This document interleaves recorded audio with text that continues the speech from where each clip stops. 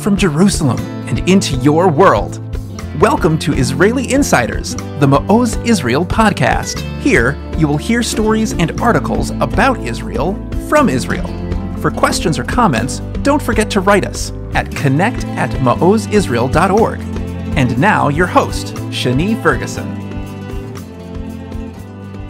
Shalom from Jerusalem. My name is Shani Ferguson, and welcome to this edition of Israeli Insiders, where we discuss various things happening in Israel and related to Israel all over the world.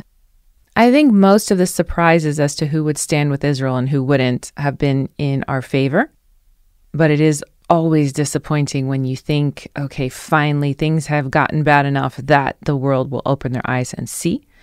So a lot of what our military and our government has been involved internationally is not just fighting this war, but fighting the war in a way that we can prove that we're still under threat.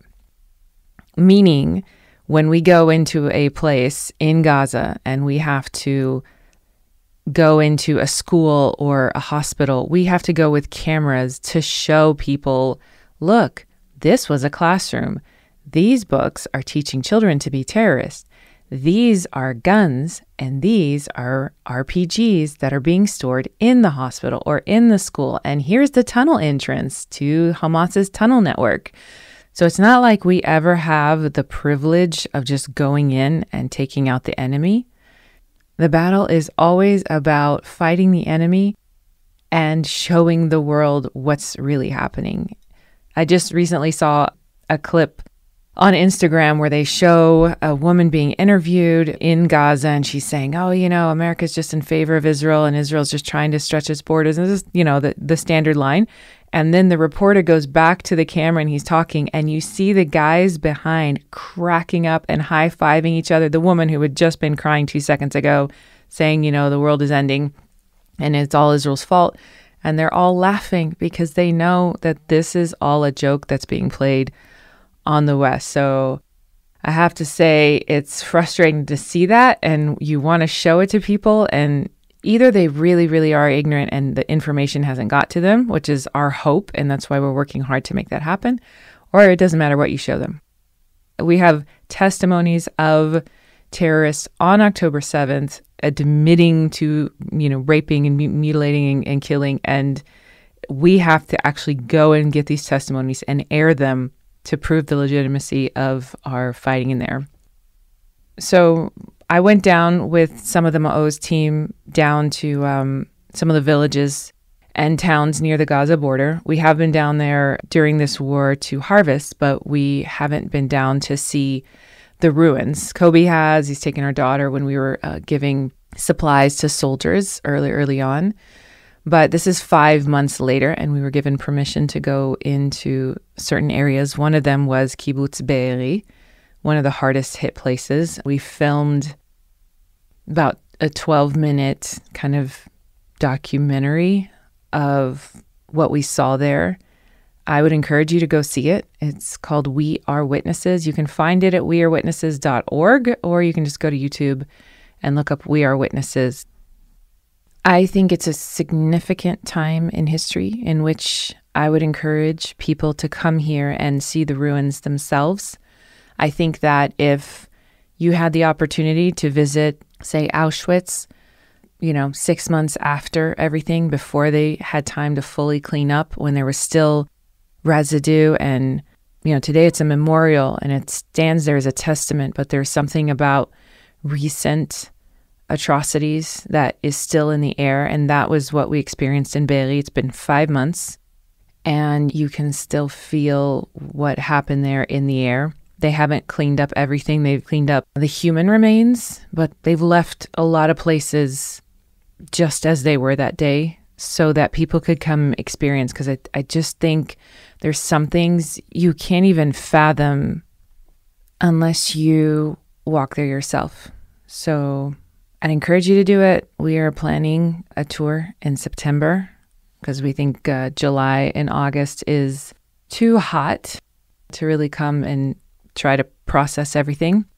But this morning I was driving to work, and they were saying on the news that in Kibbutz Be'eri, where we'd just been, it rained and they found in the ash more human remains. And again, you go there and you can feel, it's really hard to describe. I just would encourage you to come. I feel like this is a very important time in history, and people should take advantage of being firsthand witnesses of what happened here. It will just give you the authority of being a firsthand witness of what happened, because one of the biggest things that Israel is having issues with right now is we're only a few months away. We have all the evidence. We have personal testimonies. We have returned hostages, and people still don't believe that anything happened. Literally, you interview people and they're like, I haven't seen any footage of that. I haven't seen any evidence of that. And like, you're amazed. But it's important for us to have that experience ourselves, because we will be living testimonies and witnesses of what happened. It reminds me in the scriptures where, the disciples are saying we are first-hand witnesses of what we saw. And it was an important factor. So again, I encourage you to come. Also, a phenomenon I would like to address, because I know that there's so much interest that is happening here. And, sometimes it feels like you're kind of watching a movie from a distance, when you're in a different country. And it's like Israel's always been so fascinating and there's all these mysteries. And please be respectful of what is happening here. I love that there's interest. Israel needs as many friends as she can possibly have. But I would encourage you to be responsible with your interest in Israel. And here's what I mean. Occasionally, I get emails and posts about sensationalistic things, and I would encourage you not to forward them and not to engage. And here's examples. Number one, if you get an email saying, there's this top secret thing that the army's about to do, and I have like inside scoop, and so told me, we need to pray that it works. First of all, either that's entirely made up, because nobody in their right mind would be like, oh, we're going to go in some top secret thing, I'm going to go tell somebody else. Or someone's leaking information and you're just helping the enemy know about it, okay? We have commercials on our radio constantly telling us, like, don't even call home and tell your family members where you are, because they're tracking us. They're trying to figure out where we are. There's all sorts of temporary bases and locations of whole army units. And if they're found out where they are, then they get fired on, and then they have to move, and it just creates more problems, and it puts our soldiers in danger. So I would encourage you not to forward emails and information like this. Of course, you can always pray, God, help our soldiers, help them go do the mission, rescue, do it as cleanly as possible, avoid hurting non-combatants, and get out of there safely. You can always pray for that. This isn't like, some politician said something in secret about these. This is war. People's lives are at stake. And using the fact that there's Christians out there that want to be as involved as possible to kind of like make yourself look like you're the in the know person is not appreciated over here.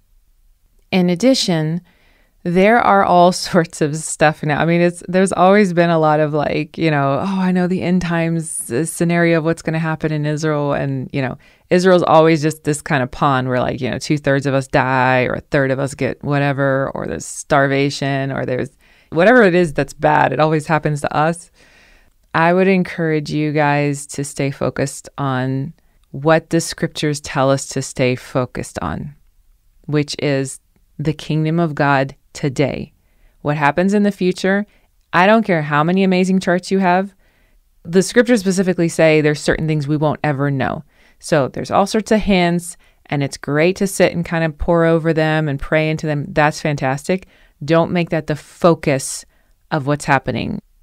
The moon's out and it looks like this, and then there's a hurricane after that, and then there's sightings of all sorts of, really cool things.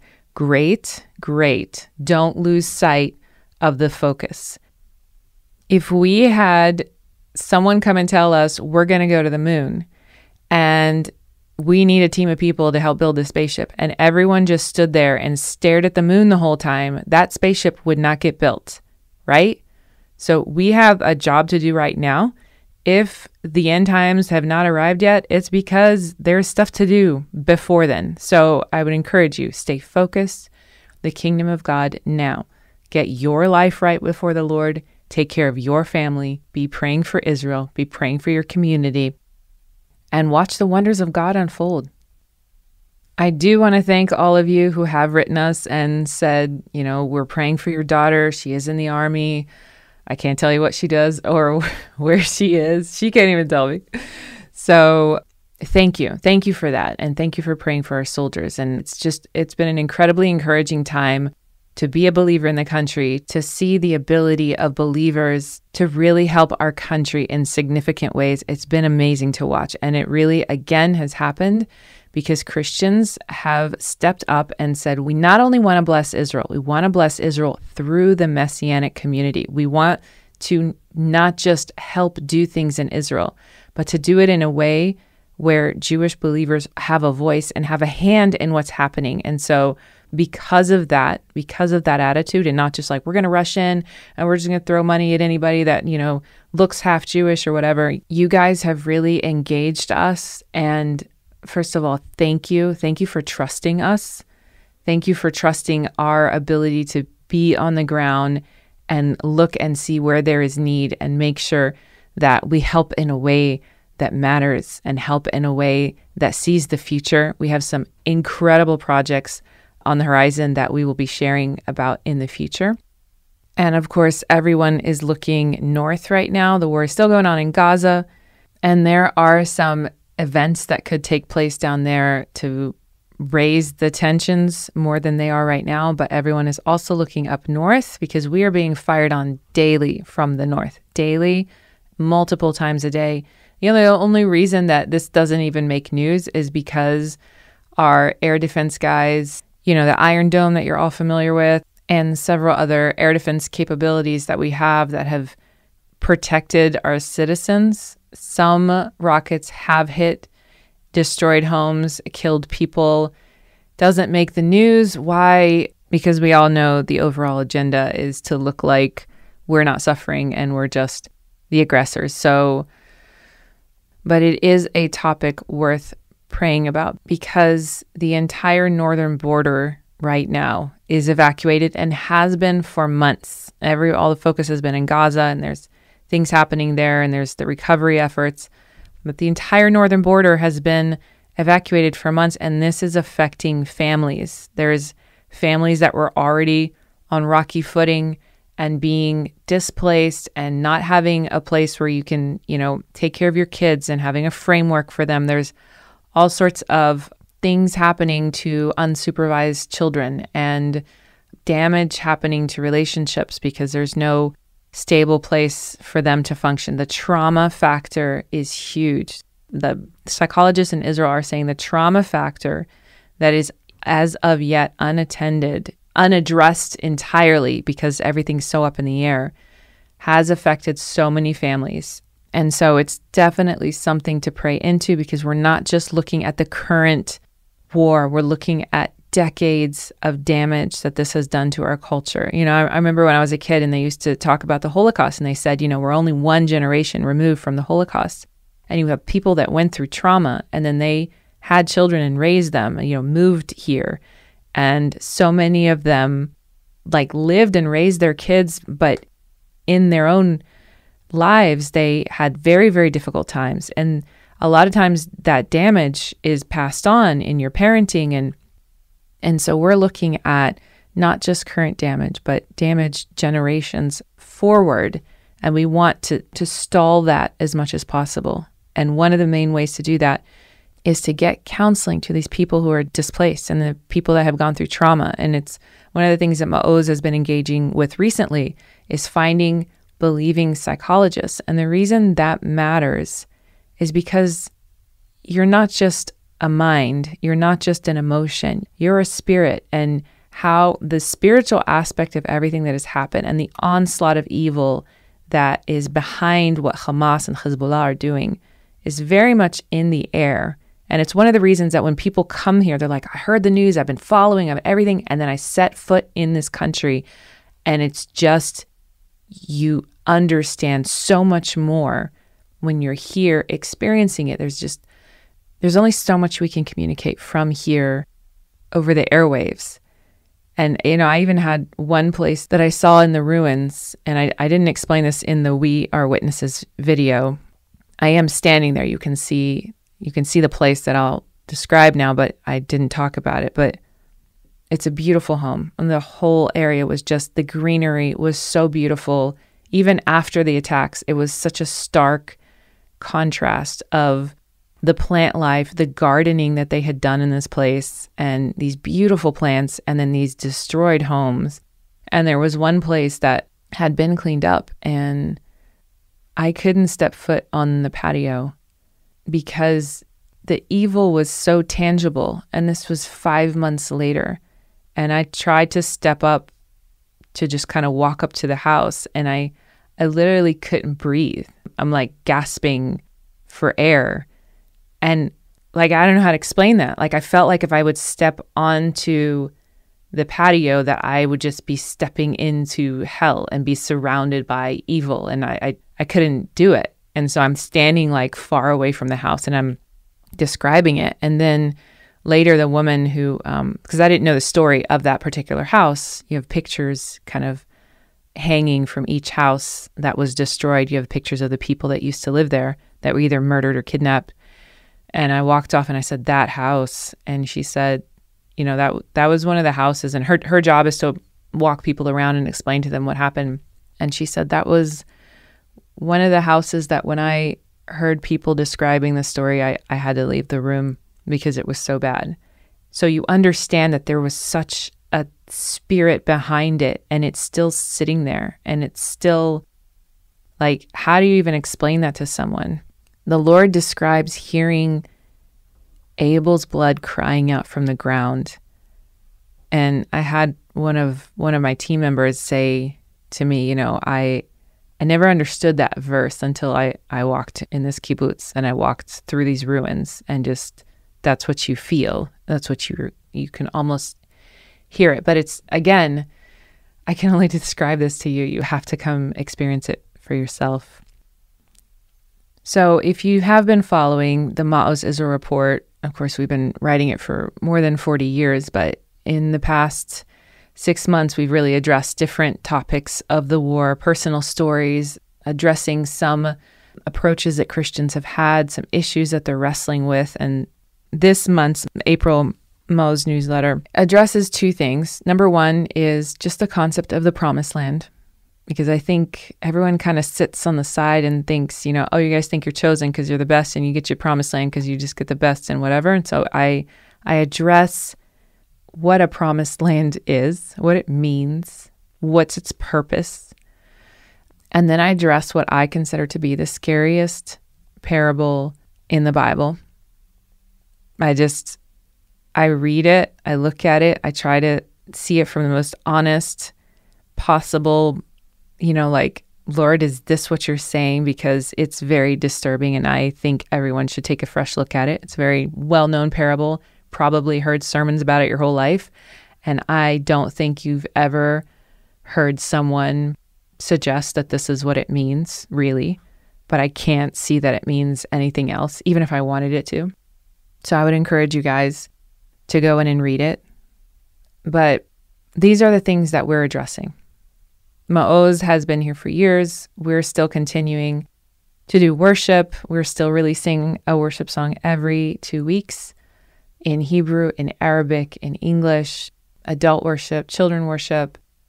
But we also have the war efforts. And so we've been doubling up. We have team members that are on the field fighting for us, and we appreciate your prayers and we appreciate your engagement, and we overwhelmingly appreciative of you guys supporting us and the war relief efforts and the evacuated families and their needs, their educational needs, their clothing needs, the families of those who are fighting in the war. It's one big hot mess. But, there's times in scripture where like things are a mess, and it says kind of as like a little side note, but they didn't know the Lord was in it, or they didn't know the Lord was coming, but then the Lord came in and rescued. And that is the part of the story that we're focused on. So if you'd like to write us, you can write us at connect@maozisrael.org. We appreciate you engaging us. We appreciate you standing with us. If you want to give towards the war relief effort, you can go to israelneedsme.com. We've had incredible opportunities that we can't wait to tell you about soon. So stay in touch. And until next time, this is Israeli Insiders. I'm Shani Ferguson. Shalom from Jerusalem. Thank you for joining this episode of Israeli Insiders. Visit us at maozisrael.org. Don't forget to follow us on Facebook and Instagram, or write us your questions and comments at connect@maozisrael.org.